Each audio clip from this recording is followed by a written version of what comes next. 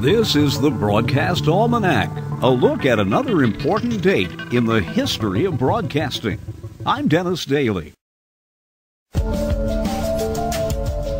May 14, 1946, the detective adventure show Let George Do It premieres on the Mutual Broadcasting System.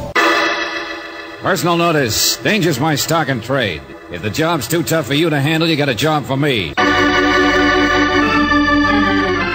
If the actor playing George Valentine sounds familiar, he should. That's Bob Bailey. After starring in Let George Do It for 8 successful seasons on Mutual, he switched over to CBS and would become the best-known Johnny Dollar. That's the Broadcast Almanac for May 14th. I'm Dennis Daly.